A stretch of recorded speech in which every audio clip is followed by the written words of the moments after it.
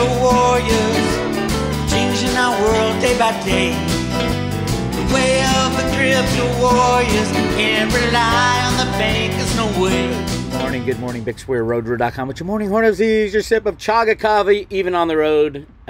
This is my Trans-West truck trailer RV coffee holder. This thing keeps coffee hot forever. All right, tonight's show number 2. We are currently in Santa Barbara at an RV park. Like right next to the freeway, literally under the freeway. I can stick my hand out and hit a car. But hey, it's Santa Barbara. There is no place to park, no RV parks other than the one we found. So the things we do, right? Please think about coming out tonight to Timbers Roadhouse.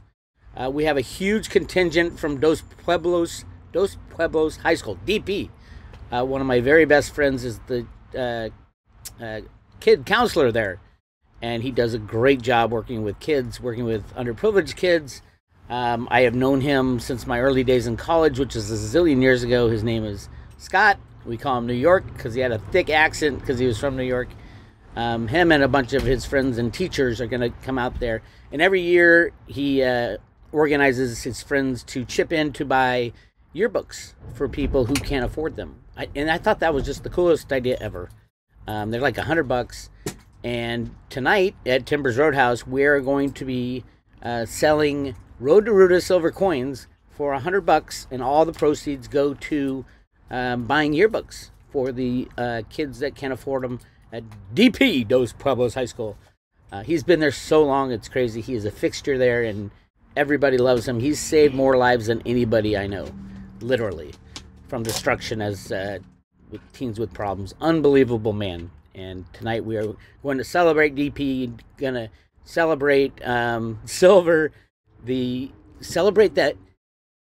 I have some huge news in cryptos. You might have heard already, but the U.S. government has pretty much given the stamp of approval to cryptos as long as they can control them. Now, we will be controlling the government. We will be calling them out on their bullshit. No more CFTC tamping down the price of anything. We need free markets in America, and this is the first step towards that, even though they don't know it. But what they did is gave the go-ahead for cryptos. Thank God. All right, let's talk about that's. Well, by the way, tonight we start at 5, meet and greet, and we go till whenever. So I hope to see you out there. Silver price pulled back on the potential of a little break in the clouds in the war. What happened? Ukraine said, well, maybe we won't be so adamant about joining NATO. That was the whole problem in the first place. That's why Putin went in there and said, I'm not going to let you guys join NATO. That's ridiculous, because it puts missiles on their front doorstep. And no, we didn't let it happen down in Cuba, and Russia's not going to let it happen in Ukraine. So maybe hopefully there'll be a peaceful conclusion. And that's the reason, quote, reason they said silver prices went down, which is bullshit. We know it. It didn't go up. It didn't quadruple since, we started printing money in the 1980. How much money has been printed since 1980? And silver's still hanging out at 1/2 the all-time high. No, I don't think this is the end of the war. I think things will continue. This is an economic war. It's not necessarily countries invading other countries, although that's happening as well. The derivative market is absolutely being destroyed right now. All the big players don't know whether to go short or long, and then there'll be these gigantic jumps, like in nickel. I heard it took out 5 of the largest traders in nickel because they had short positions. Even though they had them hedged, they didn't have immediate access to their metal. And that's exactly what's happening in silver. Hang on to your silver with both hands. Get as much as you can if you don't have any. Oh, by the way, Miles Franklin is the sponsor of the Freedom Roadshow. Send an email to Andy Scheckman, Andy, A-N-D-Y, at milesfranklin.com. Have him ship what he's got in inventory. Who knows how this shit's how long the system's gonna stay together. Literally. We are on the last legs of the unbacked fiat monetary system, so make sure you get your silver. I do want to point out, silver's still massively hovering well above the 200-day moving average. But who's going short now? Bank of America. Bank of America, the too big to fail bank, and they are in deep shit. Deep shit. Brian Moynihan, Ginny and I did a reading on him, and he is literally sweating. Literally sweating. Because they got snookered into putting this gigantic silver short position on, and now there's nowhere to go. So they have to keep selling silver. All it does is drive the short position larger and larger. So good luck, Brian Moynihan. I hope you get what you deserve. How's that? I would like to point out again that it is Private Advisor Group making another move on silver. They added 61 million shares in the fourth quarter. 61 million shares. They're the largest holder right now of SLV, iShares Silver. That's a big deal. But I was concerned. I'm like, okay, if they do declare a force majeure, which will happen, by the way, on the COMEX definitely, probably on the New York Stock Exchange as well, and the NASDAQ and all of them, because of war, because of whatever. That's their only way out. But I was checking out the prospectus of SLV to make sure to see what happens. If they close down SLV, are they going to dump the 600 million or 590 million ounces of silver into the market? And the answer was no. They cannot dump the silver into the market. What happens is the shareholders can redeem. After that, they can dump. But if you're a shareholder of SLV, you'll be able to redeem your silver, or what's left of the silver after expenses to liquidate the fund. And it's right here in the prospectus. Liquidation of the trust may occur at any time. When the disposition of the trust silver will result in losses to investors in shares. The trust is designed to have a perpetual existence. However, if certain events occur at any time, the trustee will have to terminate the trust. That's basically anything they want. See, quote, description of shares and trust agreement, amendment, and termination. For more information about the termination of the trust, including when events outside the control of the sponsor, that's the force majeure, the trustee or the shareholders may prompt the trust termination. Upon termination, now this is the important part, and this is actually good for SLV holders, although I wouldn't hold anything in SLV. Obviously, it's not in your possession. Who knows if this contract will be upheld? Because it's in the possession of number one criminal, J.P. Morgan, who gave all their silver to Bank of America, and they're going to be just hanging on to this silver for dear life. Upon termination of this trust, the trustee will sell silver in the amount necessary to cover all expenses of liquidation and to pay any outstanding liabilities of the trust. We don't know what the trust is doing. Are they hedging silver?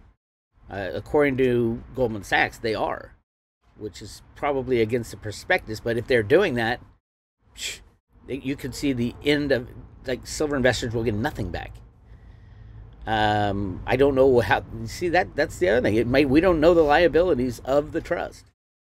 The remaining silver, if there is any remaining silver, will be distributed amongst investors surrendering shares. Any silver remaining in the possession of the trustee after 90 days may be sold by the trustee, and proceeds of the sale will be held by the trustee until claimed by remaining shareholders. Wait, let me read that again. Any silver remaining in the possession of the trustee. The remaining silver will be distributed amongst the surrendering shares. Okay, so see, it gets to, do you need 50,000 shares to surrender your shares? Most people just go for the cash. So what happens to that silver? See, I think that iShares silver is all, has been leveraged and messed with derivatives, because that's how criminal these people are. But we'll find out. Sales of silver in connection with the liquidation of the trust at any time of low prices will likely result in losses or adversely affect your gains. So it is not as clear as I originally thought when I read this. You'll be able to surrender your shares for metal, but it's probably still the 50,000. You need 50,000 shares to do that now. Just get out of SLV and get yourself some real physical silver. I'm dead serious about this. Would a dump of the 590 million ounces of silver onto the market, would that destroy the price of silver forever? No. Why do I say that? Because that's about the average daily trading price on the COMEX.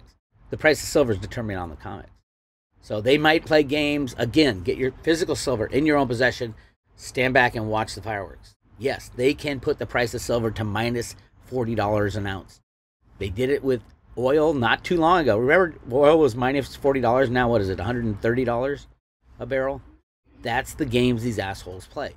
We will not be free of them until the COMEX shuts down. And most likely all these shares shut down. For example, as we see, Private Advisor Group holds 60 million shares in the fourth quarter of last year. But that's the thing. iShares didn't add 60 million ounces to their total amount held. As a matter of fact, in September 29th of last year, it was the iShares silver holdings were 595 million ounces. Now I think they're 590. So Private Advisor Group added 61 million, but the trust didn't do anything. Literally didn't do anything.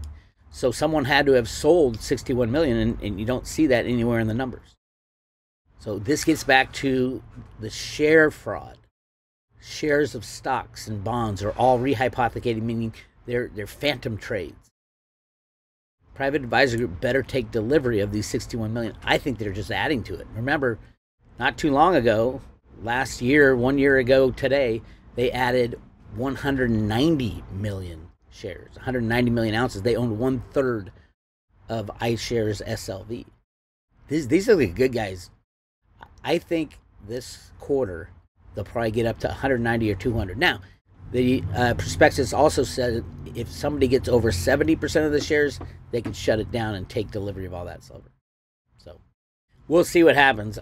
Don't mess. Don't even think about messing with shares and exchanges and the NASDAQ's going down, down, that's to zero, no trades, because they trade all these fake shares, especially the New York Stock Exchange. They're all fake. You look at the float versus how many shares are traded every day in milliseconds, it's insane. So that's how you get a company like Private Advisor Group buying 61 million shares from SLV, equating to 61 million ounces, and inventory doesn't change. That's fraud. That's your friends over at BlackRock. So keep that in mind. Okay.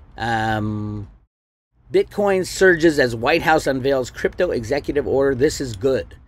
A lot of people saying, "Oh, I don't know. We don't want government in the cryptos." We do want, at least in this system, when it all breaks down. If the system breaks down, no one will trust these regulators at all. But before that, if we do manage somehow to have a smooth transition, yes, the regulators need to be in there, but we need to hold the regulators accountable. That's the key. They can't regulate Bitcoin around the world. Bitcoin, that's the beauty of Bitcoin, is it's decentralized. But all these new crypto companies, THETA, for example, yes, regulation is good. Now that this is in place, maybe, just maybe, it's time for THETA to go on Coinbase and Kraken and Gemini. Can you imagine the move in THETA and THETA Fuel and T-Drop if this clears the way for them to be added to Coinbase? That's what, how many people in America? 300 and something million? 300 and something million having access to buy THETA in quantity, to swap Bitcoin for THETA, Ethereum for THETA, Shiba Inu, whatever that ridiculous one is, for THETA. You hear my wife laughing in the background? Shiba Inu, that's it. Shiba Inu. Hey, I own a little bit because my son talked me into it. It's gone down like 30% or whatever. I don't care. I was for fun. But yeah, the beauty of Shiba Inu is it got tens of millions of people invested in cryptos. Isn't that amazing? All because of the Elon Musk tweet. I love it. And that is what's forcing these regulators to take crypto seriously. That's what's forcing the central bankers. The more people who learn, that's why we're on this road trip. More people who learn about our criminal economic system, learn about the beauty of standalone assets, like silver, like gold, if you like gold, like cryptocurrencies are absolutely, if they're in your own possession, no one's taking them unless they come at you with a gun. And now there's 40 million people in the United States of America who have invested in cryptocurrencies. Good luck trying to shut that off. good luck. All those idiots are saying, the government's going to come and shut down Bitcoin. No way, that's the dumbest thing I ever. Sorry, you got it wrong again. I love when people come at me who say, oh, Bix, you don't know what you're talking about cryptos. I will debate anybody in the world on cryptos. Anybody. Bring it. Because obviously, crypto investors are right. And they have been right the entire time. It's just that the people who argue against them, they didn't take the time to understand it, or they're not smart enough to get it. And those who bought into cryptos, they had balls. Congratulations. Just hang on to them. You'll have your ups and downs, and the moonshot, I think, in cryptos will happen this year, and then it'll pull back again for a couple of years, and then it'll go up again for a couple of years. It's being fully integrated into our economic system, as evidenced by this executive order. Now, those in the ultra conspiracy world that say Biden's executive orders are useless, they don't mean anything, well, maybe so. But if this executive order is gone, then there's no regulation at all. And that's what a lot of the truest want is no regulators. A world with no regulators means very lack of investment, which it should be. You shouldn't invest in risky shit. But the facade of regulators trying to determine the winners and losers, these are people deciding these things. It's not good for America. It's not good for freedom. So I say no regulators, but if they're going to say this is a legit presidency, then this is a legit executive order. And if this executive order is legit, then yeah, by all means, Coinbase add THETA now. And the THETA team, call up Coinbase and say, okay, it's time. The U.S. government just made it legit. And remember, THETA did not ICO, no ICO, so there shouldn't be any problems. Yeah, famous last words, Big. Anyway, crypto's all caught a bid. Bitcoin's back up over $42,000. Congratulations, Bitcoin. Ethereum doing well at 27.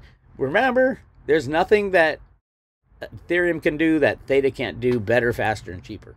I'm not saying that THETA's the Ethereum killer because they don't want to be.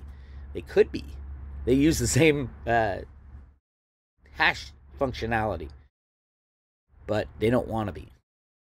So keep a reminder, Tether will be gone. Anybody using Tether, you deserve to lose your money because it is a fraud stablecoin. And that's one of the things they pointed out is checking on stablecoins. The government will be highly involved in stablecoins. So yeah, I don't believe in stablecoins. It was a fraudulent trading vehicle from the very start. Tether started by Brock Pearson and friends. Crypto cabal, I call them. But hey, it adds liquidity. Charlie Lee loves the liquidity. I'm not a fan of liquidity. I would rather have true trades. You know, you've got some cash, you want to buy some Bitcoin, the trade is done. No derivatives attached. I mean, look at the volume of Bitcoin traded in the last 24 hours. $37 billion worth of Bitcoin. That's 1/20th of all the Bitcoin traded hands. You didn't sell your Bitcoin. Who's selling this Bitcoin? Nobody. These are fake trades. Just like the stock market, just like the bond market, especially the fucking silver market. Keep that in mind. Truth is breaking out all over. New York Times reporter says ton of FBI informants were at the January 6th rally and calls traumatized fellow journalists bitches. Bravo to Project Veritas for exposing. And this guy saying there was FBI all over the place. This was definitely a FF, if you know what I mean. Anyway, tonight we will be at the Timbers Roadhouse in Santa Barbara Saturday. Los Angeles with Bitcoin Ben. That starts at 2 o'clock in Orange, down in LA County. Orange, California at the Tilted Kilt. You can get your tickets at roadtoruta.com and then click on Roadshow. Come hang out. The parties are fun. I'm going to leave you with the intro that Josh just put together. We'll put out some private road stuff on the show at Real and Brand, but just a little taste of what was going on there at the Real and Brand. All right, this is Bix Weir. I'll talk to you guys.